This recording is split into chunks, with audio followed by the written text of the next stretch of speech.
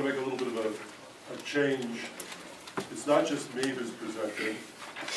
It's actually, I'm co-opting the work of a student of mine, brilliant student, Rachel Baliira.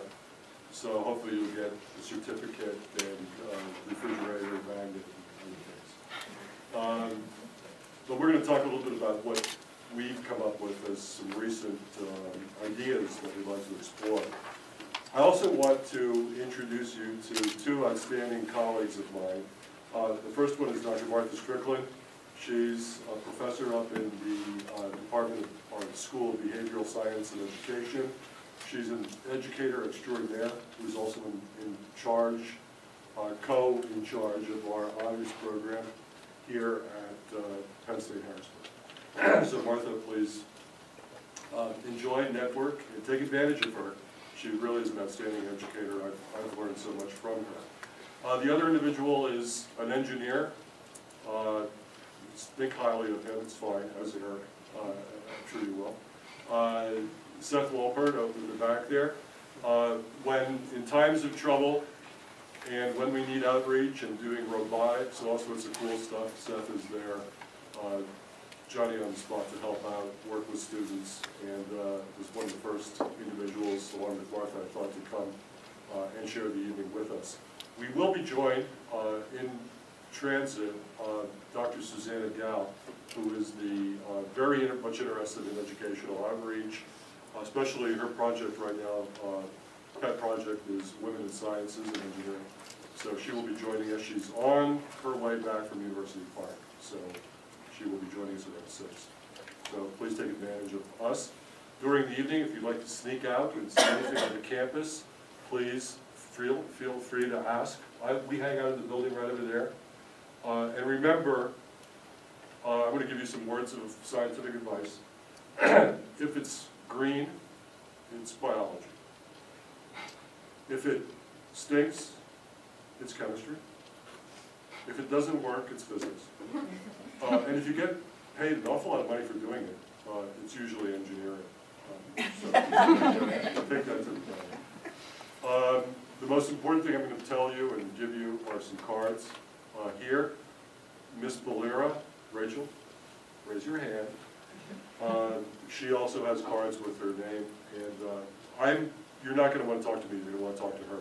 She has some interesting things, ideas, and activities to entice you all within your school districts. So this is the title of my talk. Let me just go through some of the things here. Welcome, thank you to Natasha Schunufer. I like that kind of flows. And of course to your support groups and the teacher enrichment program supporters. Quick personal history. I am a science geek. I started my career at Cornell at Sloan Kettering Cancer Center, went to Yale, was faculty, came here at the Med Center, worked my way up, big research program, trained outstanding students, taught medical students, which is not really teaching as you know it. You just show up and you basically, they do all the work and do really exceptional things. Eventually, about 10 years ago, I got really interested working with Lincoln and Cheney students, underrepresented and reserve students, and was very much interested in leveling the playing fields, health professions, disparities, et cetera, at the Med Center, and started going from basic science into a whole variety of grant support from NIH, NSF, related to summer programs. We actually have Miss Haney, teacher at Steelton High Spire, and out at Hershey. We had a grant called Science Education Partnership Award through the NIH. We worked with her and others. My big claim to fame, which no one knows about, is that there was a superintendent, we were on Racetown Lake. She said, okay, big shot, what would you do? You teach all of these outstanding students, and believe me, they made me look good, some of these kids. Tenure, right up to the top, with these outstanding MD PhDs who were doing great stuff. But she said, okay, what would you do? How would you teach science? What would you do in a classroom? How would you do it differently? We have difficulties. It's a local school district. And I said, well, of course, I would do this and that. I would build it all on X, Y, and Z. And then I would have students do this, hands-on, speakers, all this. And she said, okay, it's June, we're starting in August. Go ahead, create a school. And I was like, wow. And we created a special exploratory high school, 9th through 12th grade, a melange in the morning of students, most of whom had no background in chemistry or biology. We called it medicine, health science, and engineering. It was the most difficult thing I ever did. It was fabulous. We built it all around genetics and disease gene network, held nothing back. Students were a little apprehensive, but they liked it. The parents loved it. You know, Johnny and Sarah, they've never been so busy and excited. And we did a lot of interesting things. I'm not going to talk about that. I'm going to just tell you just briefly and introduce Rachel, who will talk about some of the things that we've been contemplating. So, traditional science guy, a lot of research funding, and then ultimately getting into teaching undergrads. What brought me here was that I was doing a lot of outreach, K through 12, pipeline programs, summer research things, leveling playing fields, and we were building a biology program here. And somebody said, hey, why don't you come over and help build the program? And I was the last one out of the room one time, and turn off the light, and also you're the chair. So that's how it happened, and the hardest thing I've ever done. But it actually brought me into the trenches, into the real playing field. Every day, Rachel can attest to this, Dr. Strickland is involved in the honors programs. We have students lining up, hey, I'm going to take this course, hey, I want to go to PA school, hey, how about medical school, what about this, what about that? So it brought me right into the mix with students, and I've learned a number of things. And these are the things that I'm dealing with and trying to build programs. I could spend hours on all the things we're doing, and it's through the auspices and the kindness of people like Martha and Seth and others that we're doing a number of really cool things and trying to get our students to achieve their aspirations. That's the bottom line. And I'll talk a little bit about it, but some of the things we see, and you guys are out there in the field with students every day, we see these things. Students ill-prepared for mathematics. They are scared. Oh, calculus 1, maybe I'll take that in my junior year. Okay. Apprehension. We see students coming in poor reading levels. Major problem. Do you read the New York Times? Do you know what the word poltroon is? No, no, no, and no. How about a science paper? Did you got to write an abstract? Did you ever read a science paper? No, no, no, and no. Big problem. And that's something that we're looking at. Lack of science preparation. I don't mean to cast any aspersions, but some students are coming in, they kind of know what science is. It's like observation, right? And it's experiments, things like that. They come in here and they're just not as well prepared as even they admit and would like, or as they would admit themselves. So we see the lack of science preparation.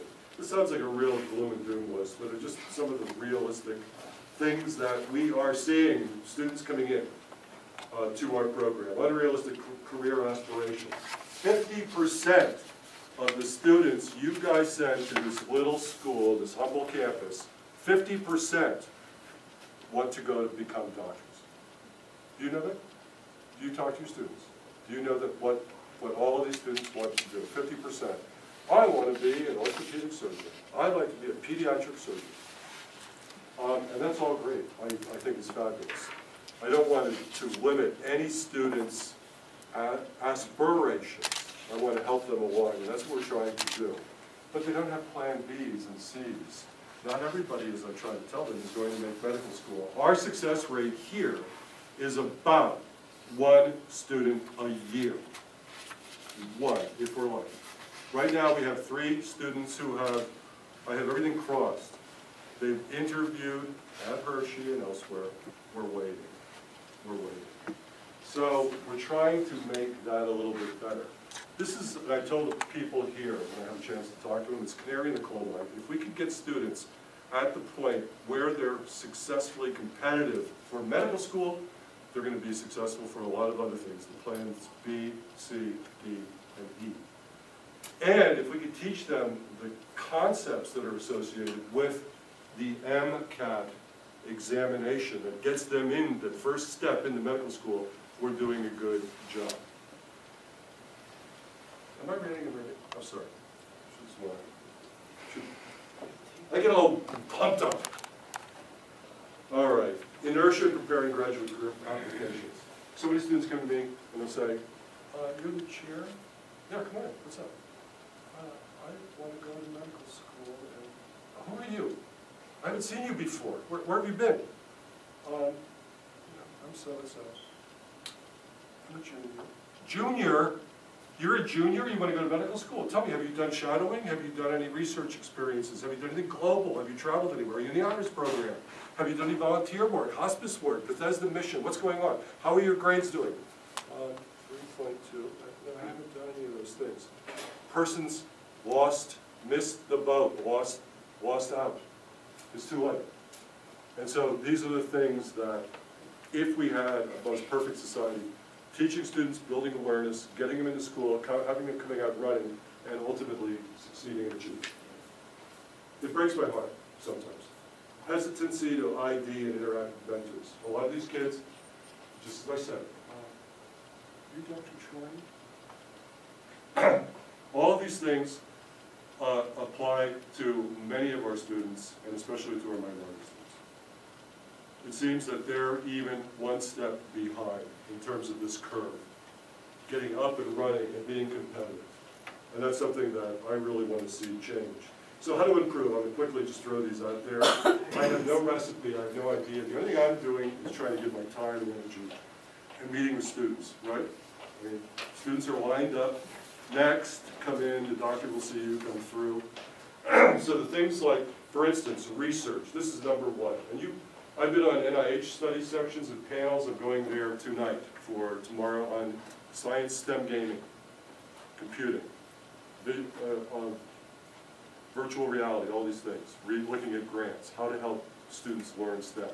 So I've been there and doing a lot of things, putting my 2 cents in, the National Mentorship Network, all sorts of things to help build our infrastructure of STEM professionals.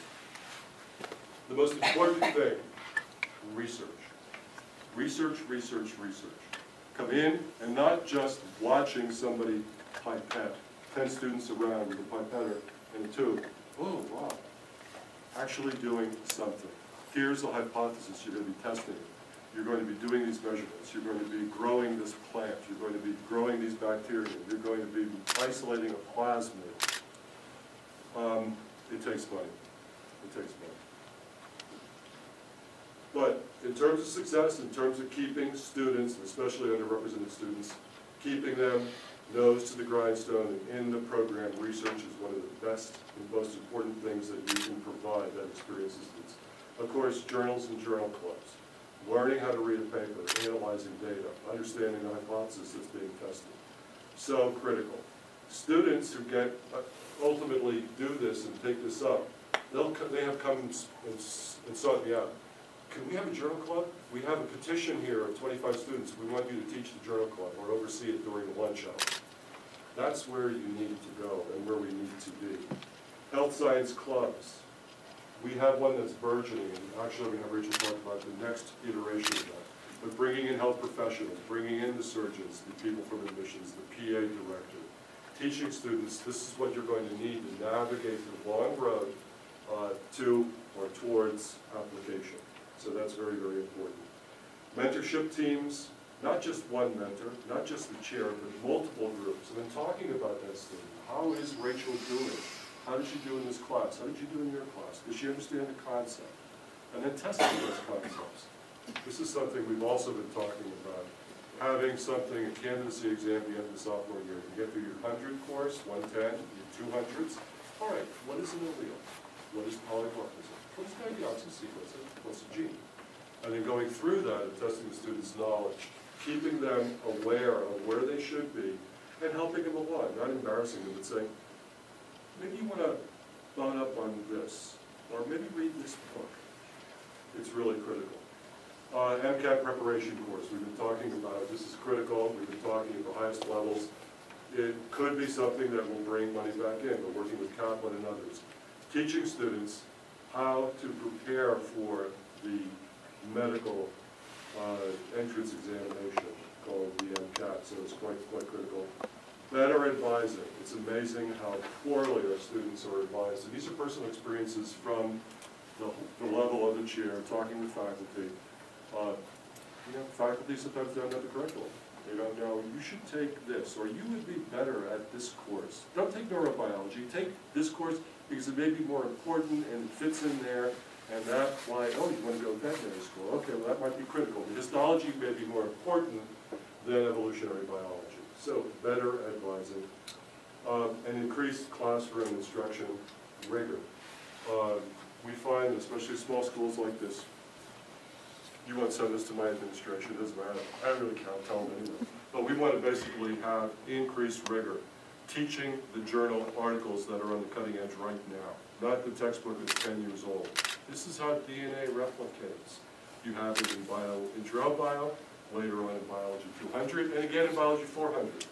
And it's just too much redundancy.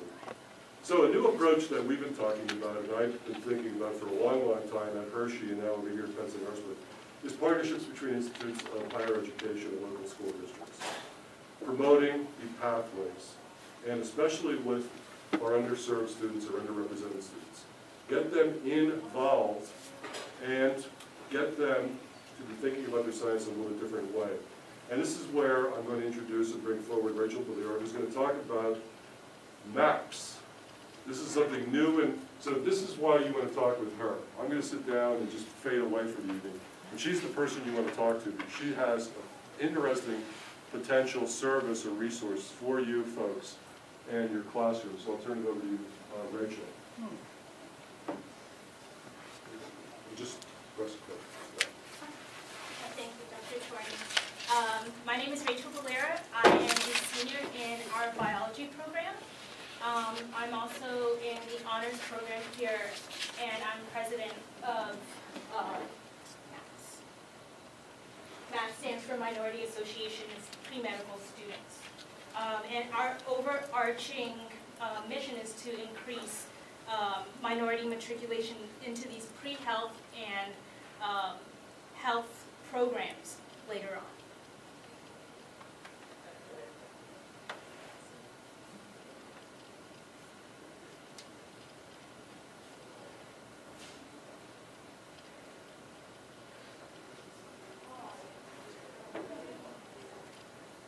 So I just want to talk a little bit about our organization. So it's really SNMA MAPS, so that stands for Student National Medical Association, and Minority Association of Pre-Medical Students. So we're talking about the graduate sector, the medical students that are working together with the undergraduate students. It is the oldest minority pre-health association. It was founded in 1964, and there are 10 regions. MAPS at Penn State Harrisburg is the newest chapter in Region 8. So Region 8 is comprised of Pennsylvania, West Virginia, and Delaware.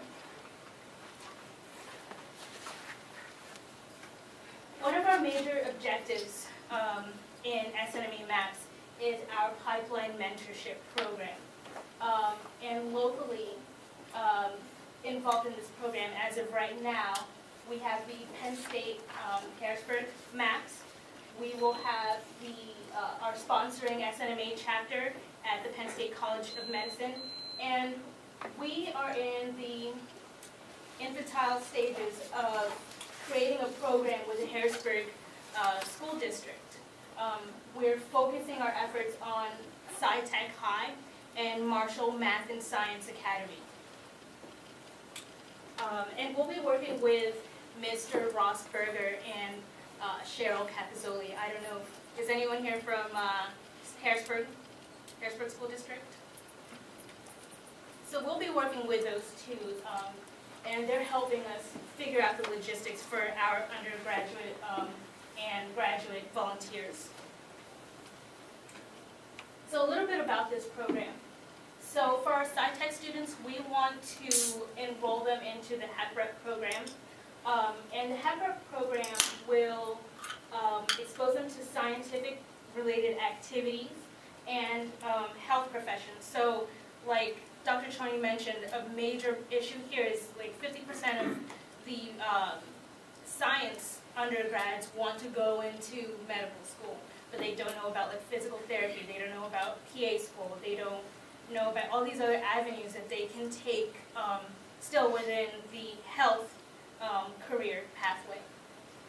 So we want to expose high schoolers and even elementary and middle school students to these other professions. So for the Marshall Math and Science students, we want to enroll those students into the YESEP program. So this will stimulate their interest in science and health. So at that stage, we found that that's what's most important for like the 8th graders. And we also wanted to help them transition from 8th grade subject matter to 9th grade subject matter. All right, so what are our roles in the Pipeline Mentorship Program?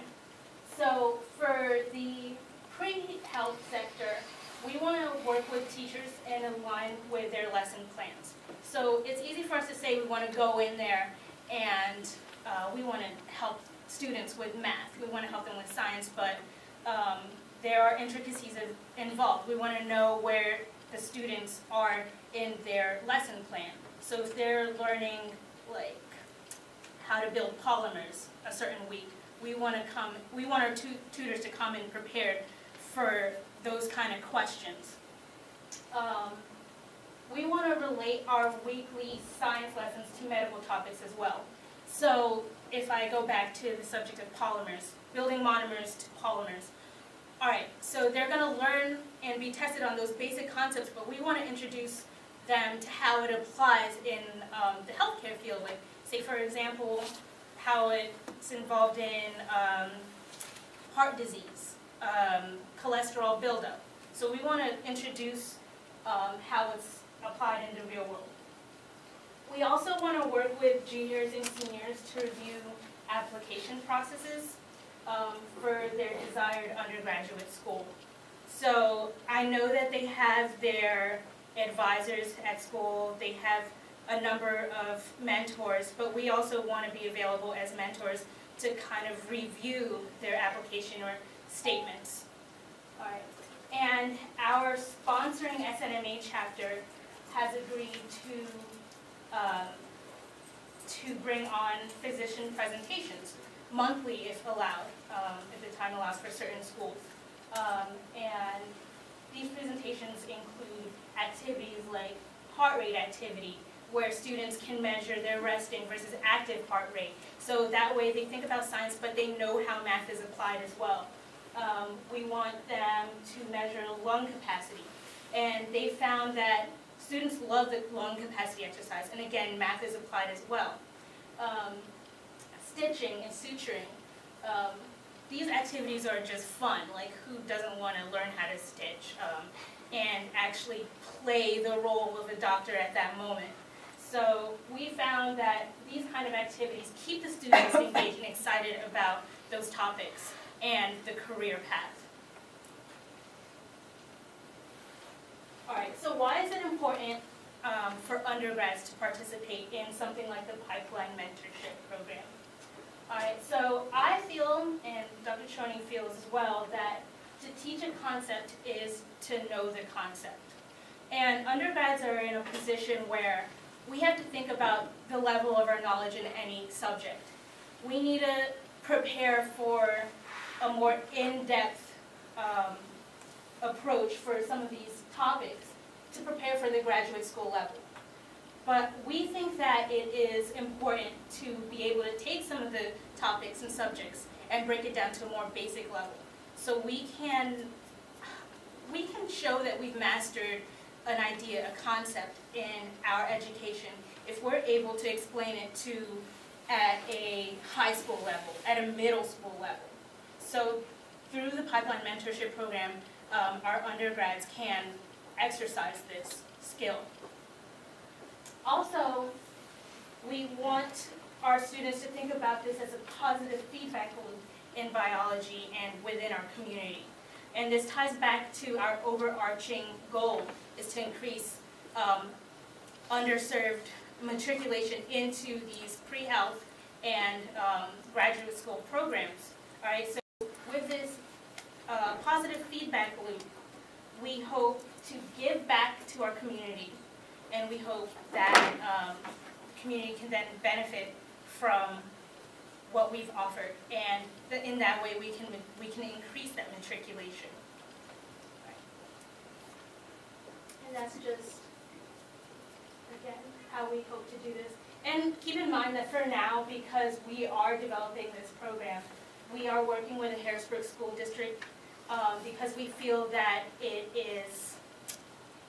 that's what we can handle for now. We're only 20 to 30 students in MAPS as of right now. We want to open this program up to the Science Health Club, and we can take on more school districts with their help.